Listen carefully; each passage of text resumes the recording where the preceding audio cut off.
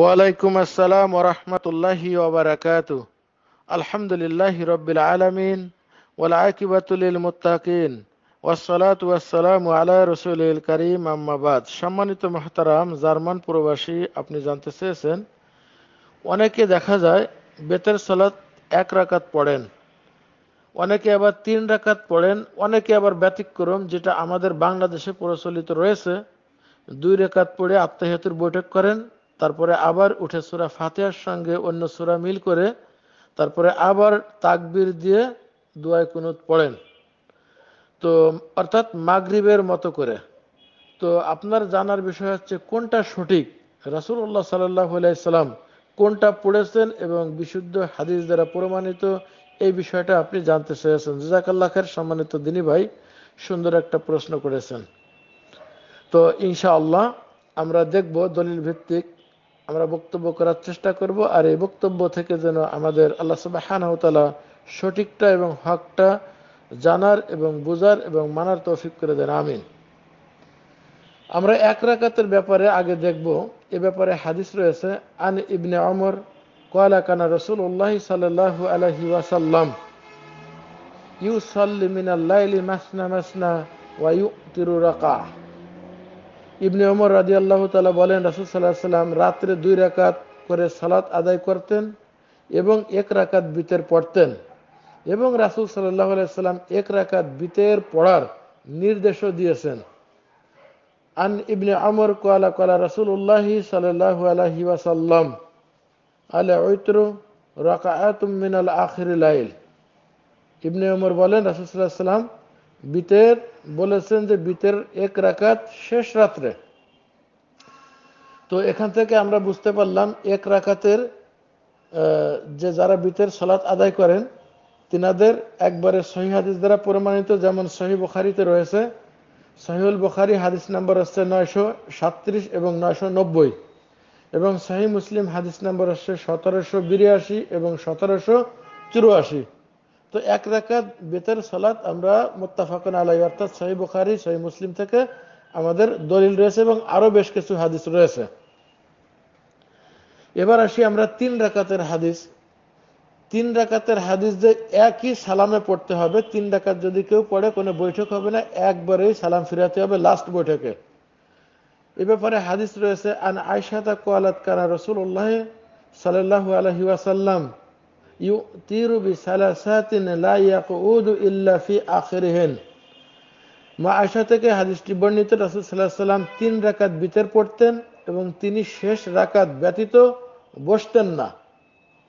তো এখানে রাসূল সাল্লাল্লাহু আলাইহি ওয়াসাল্লাম কোনো বৈঠক করতেন না, এটা মা আয়েশা থেকে যে হাদিসটা বর্ণিত হয়েছে সেই হাদিসটি একবারে স্পষ্ট।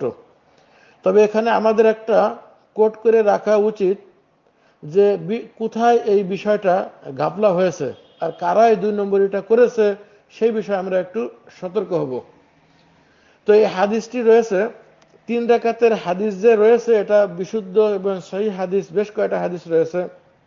যেমন মুস্তাদরাক হাকিম হাদিস নাম্বার হচ্ছে 1440 এবং বাইহাকিতে রয়েছে 4803, দ্বিতীয় খণ্ড 41 নম্বর পৃষ্ঠা, সনদ হচ্ছে সহিহ, এবং ফাতহুল বারী 998, মুসান্নাফ আবি ইবনে শাইবা 4669, দ্বিতীয় খণ্ড পৃষ্ঠা নাম্বার 27, এবং নাসাইতেও রয়েছে 1699। আরো বেশ কিছু হাদিস রয়েছে, সিলসিলা সহিহাতে রয়েছে 2962। প্রত্যেকটা হাদিস হচ্ছে সহিহ। তাহলে তিন রাকাতের হাদিসও আমরা যেটা পেলাম যে বৈঠক ছাড়াই একবারেই তিন রাকাত পড়ার বেশ কিছু হাদিস রয়েছে এবং আরো অনেক হাদিস রয়েছে। যাই হোক, আমাদের কোট করে রাখার যে বিষয়টা সেটা হচ্ছে মুস্তাদরাক হাকিম তিনি যে হাদিসটা বর্ণনা করেছেন প্রত্যেকটা হাদিসের তিনি বলেছেন যে বসতেন না, লা ইয়াকুদু এটা বসতেন না, এই শব্দকে পরিবর্তন করে তিনারা এটাকে পরিবর্তন করে বলেছে লা ইউসাল্লিমু অর্থাৎ সালাম ফিরাতেন না। তাহলে গাপলাটা কোথায় করেছে? লা ইয়াকুদু মানে বসতেন না, সেখানে সালাম ফিরাতেন না, এটাকে ফিট করে দেওয়া হয়েছে। এর কারণ পরবর্তী যত যারা মুহাদ্দিস রয়েছে সমস্ত মুহাদ্দিসরাই এই লা ইয়াকুদু এটাই উল্লেখ করে হাদিস বর্ণনা করেছেন।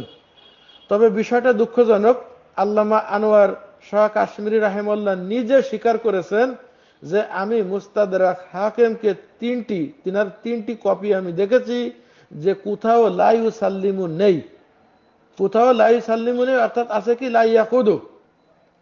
তা এই হচ্ছে বিষয়।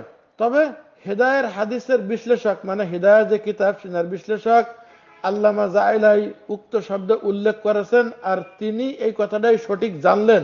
এটা কিভাবে হলো এ ব্যাপারে আমরা দলিল দেখব। যেমন মুস্তাদরাক হাকিম, ওনার জন্ম হয়েছে 321 হিজরি আর তিনি মৃত্যুবরণ করেছে 405 হিজরি। নিজে হাদিসটি সংকলন করেছেন আর তিনি সঠিকটা জানেন না। প্রায় 357 বছর পর জিনার জন্ম তিনি সঠিকটা জানলেন, এটা কিভাবে হয়? অর্থাৎ যিনি হাদিসটা বর্ণনা করেছেন প্রত্যেকটা মানে কপিতে তিনার 357 বছর পর এই যে জাইলাই তিনি জন্মগ্রহণ করে এতশো বছর পরে তিনি সঠিকটা জানলেন, এর কারণটা কি? এর কারণটা আমরা দেখব। ইমাম বাইহাকি রাহিমাহুল্লাহ, তিনার জন্ম হচ্ছে 384 এবং তিনি মৃত্যুবরণ করেছে 458 হিজরি। একই সনদে তিনি হাদিস উল্লেখ করেছেন, যেমন মুস্তাদরাক হাকিম, ওই সনদের ইমাম বাইহাকি তিনি এই হাদিসগুলো উল্লেখ করেছেন একবারে স্পষ্ট। আর তিনি এতশো বছর পর এসে তিনি এটা জানলেন, এটা কিভাবে সম্ভব? আর এটাকেই বলা হয় যে দলীয় গুড়ামি, অর্থাৎ অন্ধ তাকলিদ। তো এই সব কারণ করে এই জন্যই জনসাধারণ আমাদের দেশে যেটা প্রচলিত রয়েছে, যারা বিশেষ করে এই যে বাংলাদেশের যে পদ্ধতিতে রয়েছে, অর্থাৎ মাগরিবের মতো সালাত আদায় করা, এই রকম সালাত আদায় করতে রাসূল সাল্লাল্লাহু আলাইহি ওয়াসাল্লাম অন্য হাদিসে নিষেধ করেছে, অর্থাৎ ওটা করা যাবে না। কারণ এখানে যেহেতু শক্তিশালী মজবুত দলিল রয়েছে এবং রাসূল সাল্লাল্লাহু আলাইহি ওয়াসাল্লামের আমল রয়েছে, তাহলে আমরা সেটা রেখে আমরা অন্যটা কেন করব? অন্যটা এই জন্যই করবো না কারণ ওটার বিশুদ্ধ কোনো সনদ নেই, আর এই প্রত্যেকটা হাদিসের মধ্যে ত্রুটি রয়েছে। আর বিষয়গুলো আমি একবারে ডিটেলস উল্লেখ করলাম। তো এখানে এই হস্তলেখন বিষয়, এই জন্যই বিশেষ করে 1 রাকাতও যারা পড়বে তারা পড়বে বিশুদ্ধ হাদিস, এবং 3 রাকাত যদি কেউ পড়তে পারে তাহলে কোনো মাঝখানে কোনো বৈঠক হবে না, একই সালামে পড়তে হবে।